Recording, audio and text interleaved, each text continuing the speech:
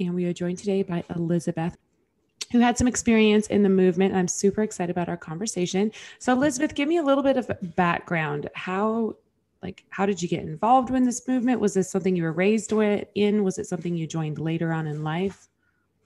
Yeah, I was pretty much born into it. And I don't know, it's funny until I started talking to you, I hadn't really heard it called a movement, but it was just something my parents always taught. I wasn't supposed to go to school. I wasn't supposed to have a career. I was going to grow up and get married and have babies. And that was pretty much what I was here for. How would you define what it means to have this ideology in just a snippet for someone who's never heard of it before and they're like, wow, this is really seems kind of different? Yeah, it was mostly based around the idea that, the perfect wife and mother doesn't work outside the home. She stays home, takes care of the family. And you were raised with that in mind. Like that's what you were going to do. That was your job. So, yeah, I mean, my family personally, I was allowed to work, but they wanted me to work in like childcare, things that in their mind would prepare me to be a better wife and mother. And why was that? Why were there certain jobs that was like this was okay, certain jobs that were not okay, and what was the difference that made it like an okay job for you, it was not an okay job for you? Different things for different jobs. Any kind of professional career, they were very against. They didn't want me. Part of it was just things like taking authority over men. Some of it was they considered safety concerns, like, say, a grocery store cashier. Some of it was wanting to kind of limit other people's influence on me. So like when I went to work at a daycare, it was a Baptist church daycare, so it was a Christian environment. I mean, it was a good transitional environment. I don't think they intended it that way, but it turned out to be a really great thing for me. Um, just other things like that. That's why college was not encouraged, because then, what are you going to do with that degree? You're just wasting money when you're not going to get a job. Or you may decide you want a job and get a career that, can't be God's will for you because you're a woman and you're intended to get married and stay home and raise your children. Okay, so let's rewind a little bit. Growing up, what was there a teacher that really your parents were following pretty strongly? Was there a group of people? Was this your church? Where were these ideas coming from? When I was really little, I think I was a year old when we joined this particular church, and 4 or 5 when we left. There were two families in particular that they kind of looked up to, followed because they had more kids, and they were very Bill Gothard inspired Mm-hmm. and followed a lot of those teachings. And I know for a fact they've raised their daughter. One has 5 boys, 1 girl. One has 2 girls, 6 boys. So they didn't have very many girls anyway. The one with 5 boys and a daughter, she's trying to think how old she is now. Gosh, she's like 37, 38, I think, and still living at home. She did kind of branch out and get an education and career while she was at home. She had to kind of rebel a little bit to just do that. But Interesting. that was what they followed. And I think that's kind of what my parents wanted originally. And even, I will say, even we left that church, but there was a church split. And so we ended up at the same church they were at before. So until I was about 7, they were around this family a lot. And it's like, they're very nice people, but they just followed a lot of these teachings. And I think that's where they first picked up on it the most. So now this is kind of interesting because as you're talking about, this family in the church that influenced you a lot, you said that, one of their daughters is still kind of practicing this. Would you say that this movement is still being practiced by some people, being practiced in the same way, being practiced maybe a little bit not quite as strict? Do you have any idea or just kind of instinct on where it's at today? I only know what I've seen, and I don't see it as much. I know they are kind of more on the outskirts. There's a family about an hour and a half, 2 hours away from here that has a church that I think they follow it a little more. I think they had like a florist shop, and the dad at first didn't even want the girls working in the shop, but Okay. he kind of, I mean, just out of necessity, society today, you kind of have to. So they ended up working in the family shop. So I know they do it. And I know some people up in like Virginia that do it, but those are the only families I can think of right now. I think Okay. it's Interesting. fading away a little. Was there a particular denomination that was strong in your upbringing that came alongside these ideas, or was the denomination kind of separate from the ideas? At least when I was younger, it was a big thing in the Independent Fundamental Baptist. Now, the Independent Fundamental Baptist churches I was a part of when I was older were not so strict like that. They might still have, like, basically girls were going to college to find husbands, but they were okay with, okay, if their daughter wanted to take nursing, they were okay with some working outside the home, teaching. It's kind of a modified version, but not as strict. But I haven't seen it outside the Independent Fundamental at all. So then when you got old enough to be done with high school, was there a conversation that you had with your parents? Did you go on to college? Was it college was out of the picture? What happened at that point? Yeah, it was never really in the picture. It was just kind of told from the beginning. I was never leaving home to go to college. That was wrong. And I did graduate when I was 16, which made it a little more difficult in the first place. But there was like a correspondence writing course through the Christian Writers Guild. My mom was like, well, we'll help you take that if you want. Because, again, writing's a good thing you can do from home while you're taking care of a house. So, and I liked writing. I loved it. Reading was a big escape for me. And so was writing. Mm-hmm. So I did that. They were like, okay, well, if you want to, because another family rule for everybody was you can't drive until you're 18. So they were like, well, if you want to get a job and start saving up so you can pay your own car and insurance and everything, that's the only thing that's really going to happen. So you can start looking for a job in a daycare. What were your thoughts at that time? Did you feel like, yeah, this makes sense. I kind of want to stay home, find a husband. I don't need to pursue a career. Or did you have a desire to go out and, try something different, maybe a different kind of a job, maybe college, a career, something like that? I was 16. So I was like, okay, yeah, no more schoolwork. That sounds great. I did want to get out of the house and be around people. I liked kids. I liked doing church nursery and stuff. So I was like, okay, daycare's fine. So there wasn't a lot of opposition then. Wasn't really a lot of exploring. It was kind of more later when I was like, there's more things I want to do. There's more things I want to learn. I kind of have some other interests that I didn't even know I had because they've never been an option before.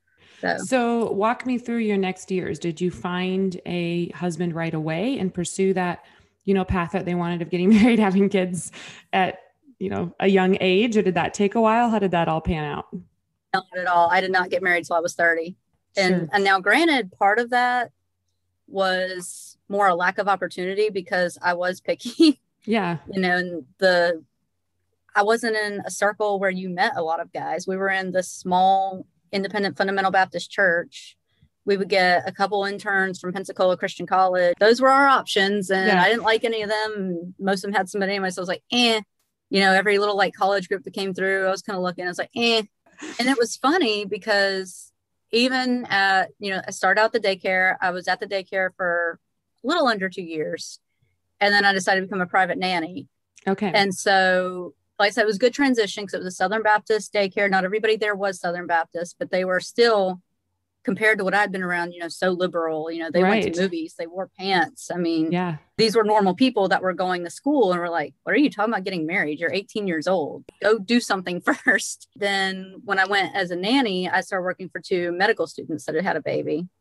She was from Brazil. He was, and they were just, again, normal people that were like, they loved me. They loved how I took care of the baby. But they're like, sometimes we were a little bit worried about you at home because they could just tell, they're like, we could tell you're smart and we wanted you to go to school and do things. And we're really worried you were going to end up in some young marriage when you weren't happy. And so they were actually a really good influence on me because they would just kind of talk me through things, but they were some of it was her being from Brazil. They have a very respectful relationship with their parents. They go do their own thing, but they're able to she was able to kind of walk me through respectfully asserting myself some. I'm still very close to them. So yeah, I mean, a few things, and then one time when I was at my friend's house, I met one of her brother's friends. I was about 19 at the time. Did not think he was for me. He was this cute guy, flirty guy, and like we got along. Sure. But I knew little things. Like I know he would go outside to smoke. I wasn't into smoking. They were like, yeah, he's not really a Christian guy, not really a church guy, but he came asking about me and wanted to go out with me. Yeah. And I was like, well, I don't want to go on a date, but maybe we should go, just the 4 of us, go to dinner, at least get to know him. So I can't be like, I heard bad things about you. I don't want to go out with you. I was like, that's not fair. Right. So we had arranged, just going to go to eat dinner. And I didn't tell my parents because even though I was 19, I knew they were going to freak out. Well, they found out because I'd emailed one of my friends stupidly on the shared computer, but Okay. they they read about it and they were like, no. And I even tried to explain. I was like, I don't want to go out with him. I don't think I'm going to date him, but I'm 19. I feel like I should at least be able to tell him yes or no. And they're like, basically, no, that's our decision. And no, and then I was planning to go to Disney World with this friend that they had approved. I was working, making my own money, had paid for this trip myself. And they're like, well, if you go out with him, we're going to cancel your Disney World trip. Looking back now, I'm like, how would they have even done that? Yeah. They didn't have access to anything. But I was trying to be a good daughter, keep things calm at home. I still live there. And so I was like, hey, look, like this is really awkward, but you have to tell him I can't. They wouldn't let me talk to him to tell him I couldn't go. Like friend's mom had to tell him, and he was like, well, that was really weird. Yeah, that was the main thing that happened. I know I'm kind of rambling a little bit here, but did not get married. So I had been on my own a long time and could take time to make my own decisions about it. What was that process like for you? Was dating off the table? Like, were you guys courtship 100%? Was it more of your parents chose your spouse for you, or more that they were just very involved in the process and kind of the rule making behind, chaperones and going out and that kind of thing?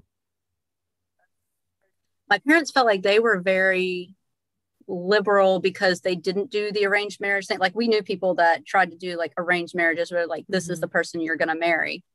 And I got to pick, but first of all, there was that guy, which they did eventually come back. I think they felt bad because I just kind of said, okay, I don't agree with you, but I'm going to do it. And they're like, well, he can come to church and meet us and we can see.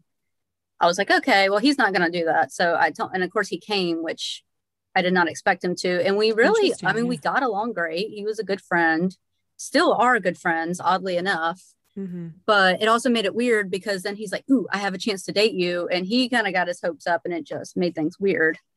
So then a few years later, I met somebody that was introduced by a mutual friend. And our first date, my parents made us take my younger brother with us. Sure. So he's in the back of the car. He just puts his headphones in. He's like, y'all do what you want. Like, I'm just here to help. Yeah. He sat at his own table and just didn't tell my parents that he didn't sit with us.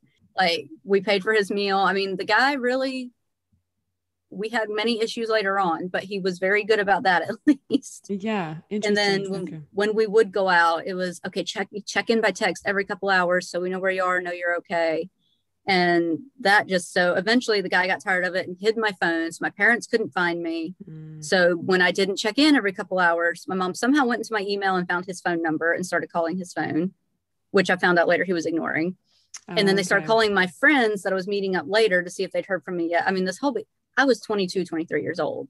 And he's sitting here going, this is stupid. They're controlling you. Why are you letting them do this? But he was also had a less than respectful relationship with his parents. And I was like, well, I don't want that either. But I was also mad at him. So I'm like, well, by taking my phone and not letting me choose, you're also controlling me. So it was a mess. But I did finally have to put my foot down with that one and say, look, guys, I am an adult.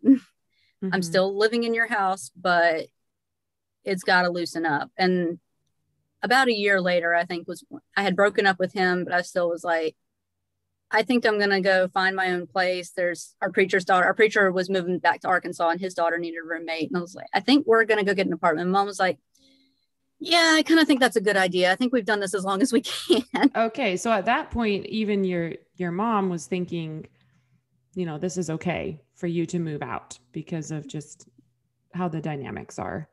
It got into where, we didn't even really like each other anymore because it was just so much friction.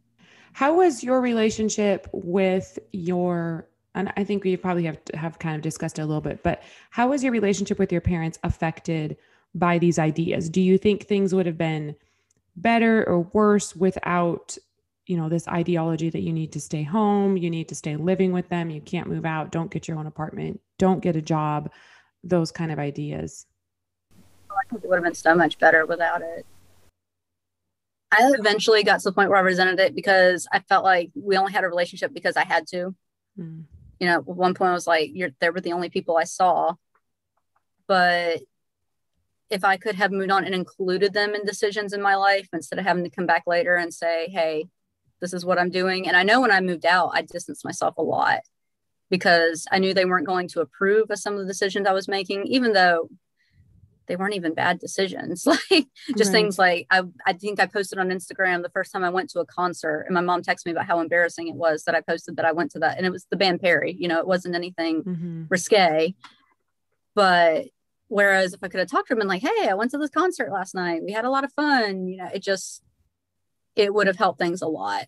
Let's talk about emotionally. So you know, you've moved out, you're kind of more on your own. Did you find it difficult to develop healthy relationships? I mean, I think you touched on it a little bit with one of your boyfriends or guys you were going out with at that time, where you said you felt like he was controlling you, but then you felt like your parents were controlling you. So you're kind of stuck in the middle. Did you find it difficult to develop healthy relationships? How did this movement and these ideas affect your relationships with other people? Now, friendships, I didn't have that much trouble with. When I was a teenager, I saw it more because my mom, first of all, didn't really want me bonding with other people. That was a big thing. You know, they homeschooled partially because of wanting to control the education, but partially because they felt like kids forming bonds with their teachers and other students would turn their heart away from their parents. So they very much Oh, wanted us to interesting. bond only with them. Hmm. And so my mom was very picky about who I could hang out with. I did have one really good friend. I mean, we're still friends. We've been friends since we were 11 years old. Both of us have completely left the movement altogether. But just getting out and meeting other people and kind of learning how to function in general. So thankfully, I met some good people that kind of learned, well, you're 19, you have to ask your parents. Okay. I mean, it's weird, but you do you. You know, they were very Right. understanding. But as I got older and was like, I'm moving out, I'm doing this, they were very encouraging. And I had some really good friends that were like, don't do anything you don't want to do. Don't go do something just because you want to rebel against your parents. You know, do what you think is right. That really was good. When I first started working, I think it was a little weird for me being under, not necessarily under another authority, but an authority that wasn't as complete as my parents. I was Right. very nervous. I wanted to do everything right. I mean, thankfully, again, I had some really good employers, and I met a lot of good people that helped me through it a lot. It could have been Sure. much, much worse. Let's talk about the the dress beauty standards. In a lot of these circles, it was, you know, this kind of came along with a more of a strict dress code where you're not wearing pants, you are not wearing makeup. Was your family like that also? They were strict with the dress code. I couldn't wear pants. We couldn't wear sleeveless. They didn't like anything they didn't even like something that was at the bottom of my knee. They like more mid calf or lower. My brothers couldn't wear shorts. They couldn't wear sleeveless. But the makeup, as my mom was always very self conscious and really liked her makeup. So we were always allowed to wear makeup, cut our hair, jewelry, that kind of thing. So it was kind of a weird mix. Were there recreational activities like swimming, hunting, snowboarding that you were excluded from, like some activities that were specifically manly activities versus activities that like women do? I didn't have to do any outside chores, which was kind of nice because I wasn't really big into that anyway. Sure. Now they did, my brothers still had to learn how to wash dishes, clean the kitchen. I mean, Okay. all that, partially because my dad did a lot of that, Hmm. and he wasn't really into hunting. So some of that really wasn't an issue. We didn't do any kind of swimming parties. We didn't go to the beach because, you know, other people might be wearing bathing suits and we'd see them Hmm. naked. So we had a above ground pool at home. We could swim in that. But sports were discouraged for both me and my brothers, actually. Me, because it encouraged unladylike behavior, manly aggression, and them just because they felt like it encouraged malicious competition and they didn't want them to feel bad if they weren't as good as somebody else. Let's talk about the kind of religious theological basis. Did your parents, or you know, whoever was driving them in this movement, have certain verses that they pointed to, certain ideologies that they pointed to back up this idea that women should, you know, not move out, not get a career, not live on their own? Yeah, I mean, course, one of their fallbacks was always, well, it's never in the Bible that a girl moves out and go get on her own. It was, you know, Rebecca was at home, Mary was at home, all the women you see were at home. And then of course, Dinah got raped when she went out on her own without a chaperone. And then Proverbs 31, of course, they felt like that figured in there. And then first or second Timothy, where it talks about the older women teach the younger women to be keepers at home, and King James says keepers at home, not keepers of the home, and all that. They kind of went through, they're like, see, there's nothing in there about them going to college or having a career. You know, they're supposed to be at home with their children and their husband and making their life good. So how do you see, you know, I guess, where is your religious ideas now? Are you still considering yourself a Christian? Have you completely put it all aside? And if you are, how do you kind of work these verses into your life now? Christian. I've been part of a Southern Baptist church here, but more and more I'm kind of breaking away from a lot of the Southern Baptists as well. But I think a lot of it is, if you look at the better translations, because of course we were King James only, and there's been updated, improved translations as they learned. I mean, they learned a lot about the languages since 1611, that a lot of it was just taken out of context. A lot of it, you know, yeah, maybe the women in the Bible didn't move out on their own, but that wasn't really an option back then. And then you could argue, I mean, there's women like Lydia, that she was out on her own running a business. The Proverbs 31 woman, she went out and made business deals and did all these things on top of what she did at home, made her own money, looked out, you know, for the husband's money as well. So I think a lot of it's just misunderstood. It's things that were just taken too literally out of context. Is there anything else that any other observations you made from growing up this way that you would like to share with other people? I've just seen a lot of unhappiness come from it. I've seen a lot of people that just latched onto the first person they met to get out of their house, and it didn't end well. Right. And I honestly was in danger of that at one point, but for whatever reason, I guess God just protected me from it, and I didn't. You know, now, like I said, I didn't meet my husband. I met him when I was 27, but we didn't even start really dating till I was 28.